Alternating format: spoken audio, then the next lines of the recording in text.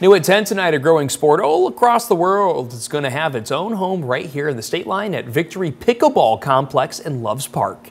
The Victory Sports Complex is under new ownership, and this is what it looks like after a $3 million makeover.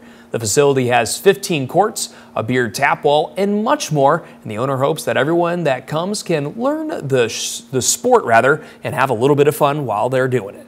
I think it's again one of those sports that maybe you're in college and you're not the most athletic person, but you like to have fun, and you say I want to play this. Or maybe you are really athletic.